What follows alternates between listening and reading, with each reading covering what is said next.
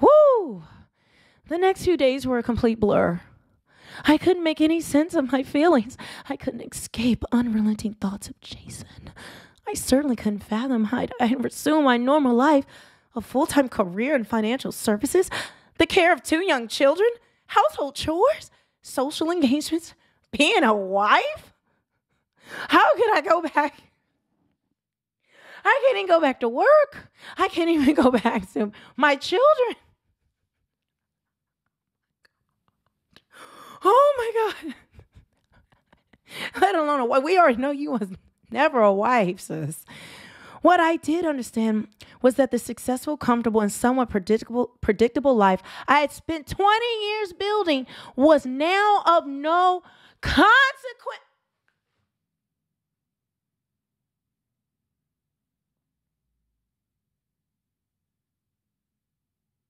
The life I've spent 20 years building, her life, was now of no consequence. It didn't matter. I simply didn't care. For the streets. Ooh, child. Hey guys, it's your girl Melanie, and I'm back again with another video, a reaction. And guys, my voice is out, but I'm okay. But my voice is still out. If you haven't been following me, it's kind of crazy. Also broken now. But Amanda Trenfield, less than a month after I met my soulmate, I ended my 14-year marriage. Her picture, again, and she doesn't really have that much people following her. This is her Instagram, 513 followers. So, but she's made a whole career now of her being a thought. And essentially trying to cheat and leave her husband. And this is her many pictures. Let's take a look there. So that's her on the right there. So this woman who is, I mean, I would say beyond middle-aged, or at least in appearance. She looks very average. She doesn't look to be in super shape, not putting her down, but there's a point to why I'm saying this. So she left her 14-year marriage, where there are women who are younger, childless, not married, who are free to date. They are in super shape, gorgeous, and they have a hard time finding a man. We see this every day. Even supermodels will have a hard time finding a man. But this woman who is going into middle age, and this is important to point out because modern society will tell you, no, at any age you can find love and do this and live your dreams and be happy.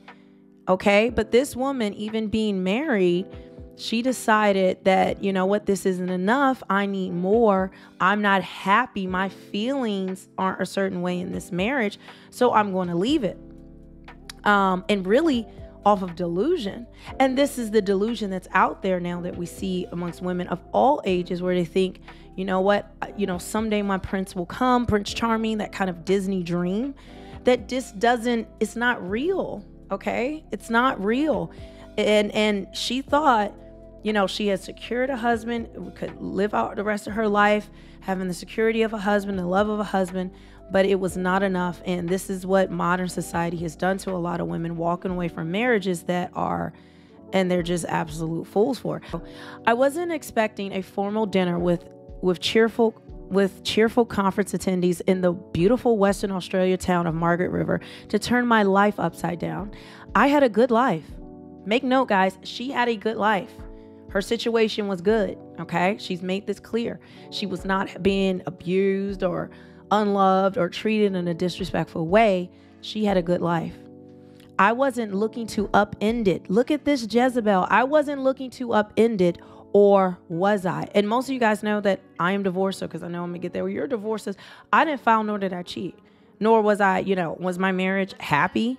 No, because there were things going on, but I was committed to marriage because that's how I was raised. So I didn't file or cheat. All right. So, but you're not getting all my personal details. And this certainly is not my story. I wouldn't wish divorce on anyone. It's a horrible experience. I had decided only the week earlier to attend the 3-day event with my husband. So she's there with her husband, y'all, for the streets. Ooh, child. I wasn't in the family holiday plan, and we had to arrange care for the children. Huh? I wasn't in the family. Okay, that makes sense. But I saw a perfect opportunity for us to reconnect as we had become quite distant. So their marriage became distant. And this is the thing. This is what marriage goes through. Sometimes you're really close. Sometimes there's distance. There's things that happen, that can cause a strain. But overall, she had a good life. Okay? And her husband looks like he was willing to work on things and reconnect with her. I believe that time away from the stress of everyday life was the perfect remedy to reignite our relationship. I believed the time away from the stress of everyday life was a perfect remedy to reignite our relationship. Did you? Did you, Amanda? Let's see. We entered the magnificent oak-paneled dining room, taking our seats at a long, elegantly laid table. My husband sat to my left and quickly engaged with another couple in conversation. As I settled into my seat, I looked up and immediately lost my breath. When our eyes met, there was an instant familiarity that ran deeper than water cooler chat. Yeah, I bet it ran deep. You wanted it to run deep through the walls. These eyes had locked before. 12 years earlier, his name was Jason. I hadn't forgotten. Woo! Next to her husband, she is thinking she is locking eyes with another man. Guys, she is hunting for her. She's hunting for the pee. Woo! She want to push a pee. Oh my gosh. And 12 years earlier, guys, I can't even remember people I met like a month ago. 12 years ago, this man was that significant to her. Jesus. Okay. And she hadn't forgotten. So keep in mind, at this point, she's been married for 14 years. She met this man 2 years into her marriage and has been thinking about him since that time. So for at least 12 years of her marriage, she was for the streets. Her mind was thinking about another man and was not really as invested into her marriage because she was still hoping one day to meet him, and she can cap all she wants to, but of course, 12 years? Who does that? Throughout the dinner, I was my usual animated and conversational self. I was, after all, in sales. The group chatted happily, all of us enjoying an excellent discussion. Who wrote this? Okay, nobody cares. Over the course of the evening, my attraction to Jason developed. It been there. It didn't develop. Stop. I soon became aware of his every breath. Okay. Has she had a mental evaluation? Who does that? If I'm feeling a man, I'm still not thinking about his every breath. Like, you sound stalky, sis. Woo. Yeah. Okay. I soon became aware of his every breath, and I unconsciously mirrored his pace.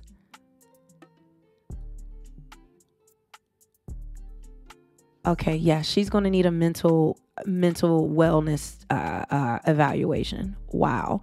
I caught myself embarrassingly looking at his chest through slim-fitted white evening shirt. Yes, he had a fit, toned, and attractive body, but was it his chest I was drawn to? Again, guys, we're going to need to go back to her Instagram. This woman, she's average. She is not fit in any way, but look, she wants somebody above where she is. Look, and let me move this up a little bit more, see if you guys can see. Look, this is her. This is her who wants this very fit man, but she's not what she is looking for. And again, I'm not putting her down. I'm just saying the delusion needs to be talked about, honestly. And this is what a lot of modern women, be like this and say, no, I can get a 10. I am a 10. Every man wants me. Okay. Every man, they want me. I still got it. I'm going to, even in my elder years, I don't know how old she is, but to me, she looks like going into her 60s. And she really believed in the delusion and having this fit man. And that he would feel the exact same, Chad was going to feel the exact same thing she felt towards him because he's breathing. And that she matched it. Notice all of this is coming from her, all in her mind. So again, like I said, we're going to need to do, mental evaluations, especially a lot of people going and dating. People are like this, and you're going into a relationship and you have no idea. And then when things go south, you didn't know how crazy they could actually be. When dessert was served, he offered me a sample of his decadent and oozy chocolate pudding. I declined, but he scooped up a generous spoonful and fed me across the table anyway. Who is this husband that's letting some man feed his wife across the table in front of everybody? Okay, so this is why, you see, you could tell this man's letting her get away with all kinds of ratchetness. She's ratchet. Let's just be honest. She's ratchet. So he's letting her get away with all kinds of ratchetness to the point where he is allowing his wife to be fed, y'all, across the dinner table in front of everybody by another man.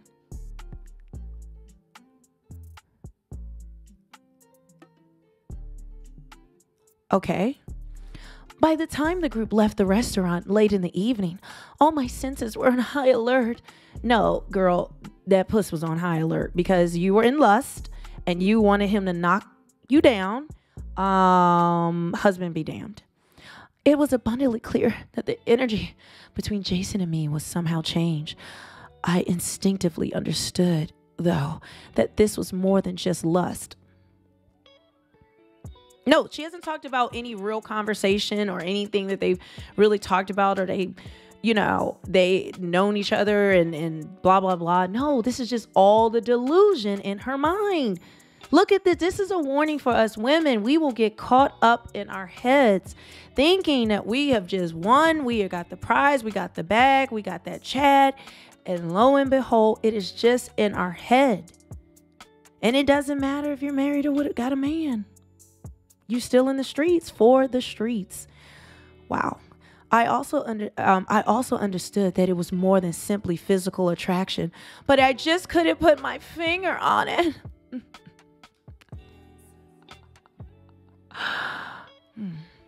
At the hotel bar, Jason brought me a glass of my favorite rosé. We looked into each other's eyes, his dark and mysterious, mine big and brown. Like, she really thinks she's something, y'all. She really thinks she's Cindy Crawford out this. Woo, baby. Okay. I'm sorry. She is gone, y'all. Her big brown eyes. Like, it's sexy. And clinked glasses. The electricity between us was strong and raw. She wanted him to hit it raw, y'all. It traveled to my core. It was so intense. I needed to break eye contact. The energy. It was electric. My body was completely charged. I was completely on. Oh, jeez. Make it stop. Make it stop. Y'all sure this isn't comedy writing? I feel like it's comedy. Like, she cannot be this. Wow. Then here in highlights, he displayed a level of familiarity normally reserved for close friends or lovers. How's she know?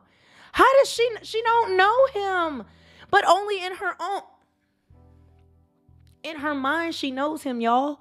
Okay, I gotta calm down. I'm gonna calm down. I promise.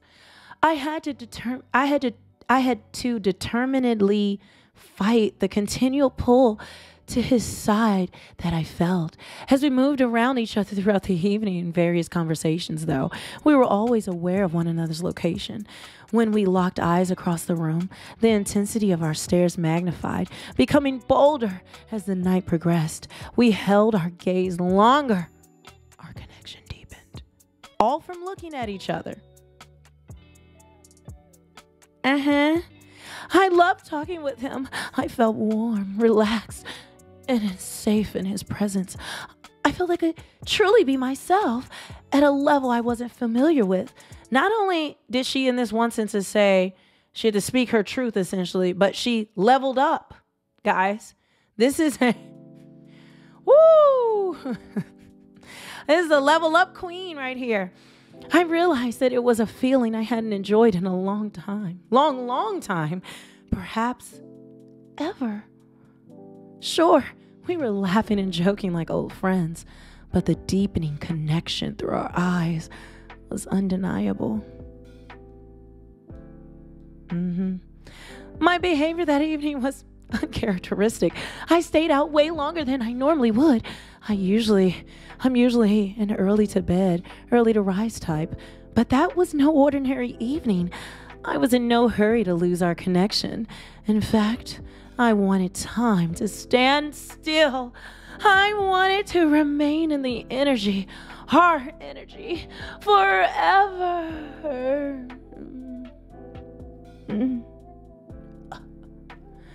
The bar called last drinks. Oh, y'all, I gotta drink water. The bar called last drinks in the evening, now the early morning. Is this supposed to be sexy? I really think she thinks this is like sexy and like, whoo, we getting turned, girl. You got the tingles in me. I just feel sorry for you. Like, this just sounds like mental illness. If I'm honest, it sounds like mental illness, and I'm not making fun of people with mental illness, but I'm saying this is where we're at as a society, where people are so entitled, so narcissistic, that she's literally having an entire relation. I mean, like, time and space has transformed to bring these two together. And yeah, she's just been a thought bucket, but she's justifying it through all these deep, deep connections. But okay, sis, we understand. The goodbye was overt, open, and revealing of our mutual affection. What did he say? She's just talking about these feelings. There is not one word about how this is so perfect. We enjoyed a body, like he's actually saying anything to her. Like, have we heard anything he said to confirm this delusion? Jeez. Okay. The goodbye was overt, open, and revealing in our mutual affection. We enjoyed a body-hugging embrace. You mean a hug? A hug? Look how she's using this colorful, over-the-top language. Why? Because she needs us to feel it. She has to show the justification. The justification for her being a thought bucket. So we enjoyed a body-hugging embrace, hug, where I whispered into his ear, "This isn't over. I need to see you again." He put his hands tightly on my waist and pulled me close. "Yes," he replied. It was all I needed to hear. That's it. He just said yes. He could have been saying yes to get her out of there, knowing she's married. He has no attraction. She's like, yes. You don't know how he said it. We don't know the tone, the inflection, because we already see this woman's reading. Like, you literally looking at her is enough. You just being there. You don't even look at her. She thinks that you want her. This fine, let's go back. This woman believes this. And you women us women who are younger, who maybe are in shape, things going on, do not live in a land delusion. We can't even get that. But she thinks she is so entitled, so above. She thinks that she is going to she's one. That we must have a problem, right? Because if she's feeling a connection like this, then something's wrong with us. Okay, I'm going on a rant. Let's keep going. I just can't. This woman is beyond. As I danced back to the room, feeling vulnerable, but also unexpectedly whole. This man saying, yes, she's whole. I couldn't wipe the smile from my face. I had never felt anything like this before. I had never experienced this sensation. I didn't understand the energy. It was like an out of body, or perhaps an in body. Oh, skeet, and retreat. An in body experience. Oh gosh. Okay.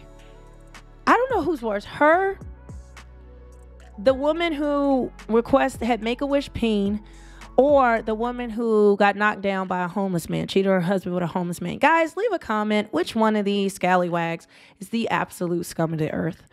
Who takes the cake? I know without hesitation, without question, without any doubt in my mind, my body or my heart that the energy we experienced that evening was our souls connecting. I left Margaret River a different woman. I knew in my heart, in my soul, in the very fabric of my being that I had profoundly changed. I couldn't articulate these feelings, the sensations, the experience, the connectedness I experienced with Jason was at a level impossible to describe.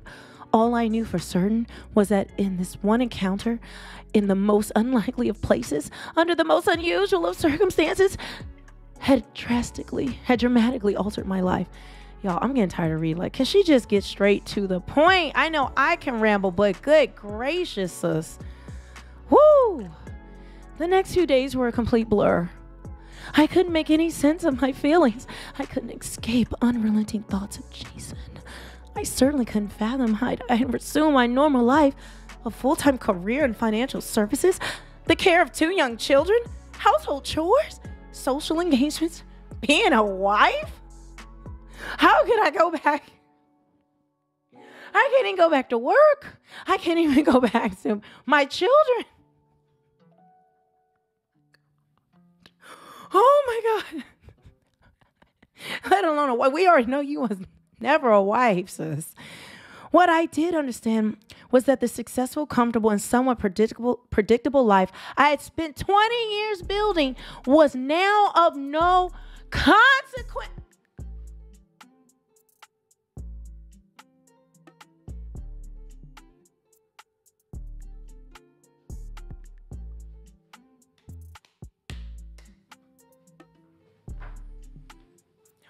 Fix my dress. Got somewhere to go later. The life I've spent 20 years building, her life, was now of no consequence. It didn't matter. I simply didn't care.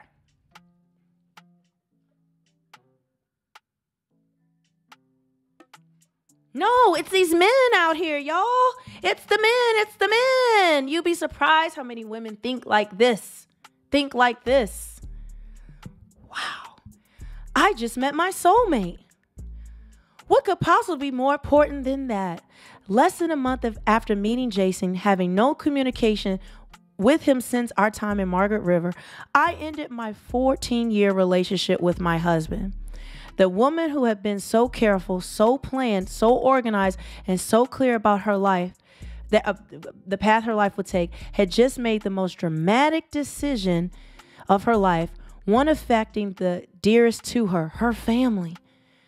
Her family. She didn't give a good goddamn about her young children, even her career, her life, her husband.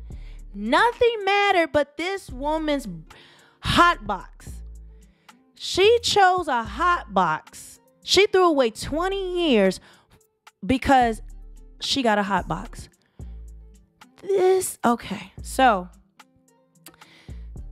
this article doesn't finish it out. Okay, guys? She wrote a whole book about this. Let's go into an article really quickly because this video is getting long, but I had to read the delusion so you can understand what actually happened to her. So in the New York Post, mom left husband of 14 years for soulmate only to be rejected. Jason rejected her. Okay. It says, a mom of 2 has been mocked on social media after revealing she left her longtime husband for a man she believed to be her soulmate, only for him to promptly reject her. So we can now see Jason didn't feel any of this. He probably just thought she was like nice, but he wasn't feeling her. And when she made that comment at the end, when they hugged, which she made into something bigger, he said yes. He probably thought she was crazy or drunk. Okay. Amanda Trefel has been described by critics as a self-destructive sociopath. Absolutely. I 100% agree. For writing about the emotional saga in her new book, When a Soulmate Says No. Woo. I'm going to skip some of this because it's a lot of filler. She sparked ridicule from readers who claimed the rejection was karma for the fact that she had blown up her own marriage and was willing to throw her kids to the side. Okay, this is how delusional this woman was. She was going to throw her kids away, her career away. There she is, Miss Thoughtbox herself, sitting up there with her feet out like she's sitting up there like she is a bad bee.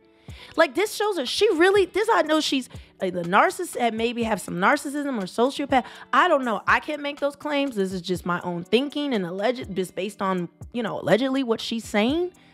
But she's sitting up here real proud of herself with her feet out. Like I'm telling you, she thinks she's a bad bee. She really does. I promise you. Okay, so I'm not going to read because they're going over the excerpt again. There she is again. This fine catch who left her husband. Okay, so we're going to skip through a lot of this junk. They're going because we already got it. Okay. All right, so that talks about her thing. So let's get to what happened. All right, it says, in spite of the memoir's title, the passage printed in the Australian newspaper ended on a cliffhanger and left out the part where Trenfield gets rejected by Jason. So I just read that article that they're talking about. It just left it at a cliffhanger. It didn't tell you more, right? Because it's embarrassing what else happened. I mean, she's already embarrassed herself with this story. She really, honestly, guys, I'm telling you, this woman is deranged. But she left it on this cliffhanger and not telling everybody what exactly happened. These things with these ads, y'all, we gotta skip through it.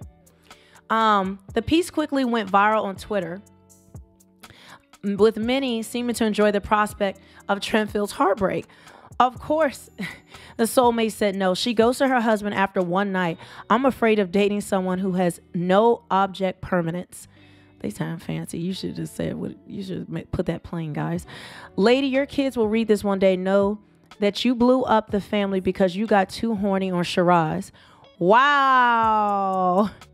Telling Trenfield she should not have published such a shameless account. So this is her book she's trying to sell. So not only that, this thought box is trying to make a bag off of leaving her family and being for the streets. Sounds like, what's her name? Superhead and what's the other one? Brittany Renner, who said Superhead was her hero in high school. So we know how that went. But yeah, there she is.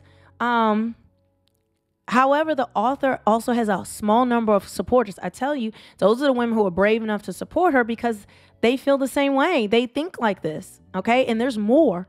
Don't get it fooled. There's more, plenty more where she came from. Who commended her for writing her emotional truth. There it is. As long as it's your truth, it's permissible. As long as it's your truth. So if a Geppetto, if it's his truth to one-touch kids, that's good. Sex trafficker, if his truth, he needs to get a bag off of that, that's good. Like, when does the truth stop? Or when is right and wrong is wrong? She actually didn't ruin her life for nothing. Let me read it how she wrote it. She actually didn't ruin her life for nothing. One defender wrote, she left a marriage that most likely needed to end. Otherwise, she would have been swayed by another. She wouldn't have been swayed by another. It looks like she's happy and making the best of the situation. Her ex-husband is probably happier too. Sounds like a win. And now, guys, she's a life coach. And she has not appeared to reconcile with her ex-husband. Guys, this is the catch. This is the back. This is what we needed to see. Leave a comment below. I just can't with this. Leave a vote.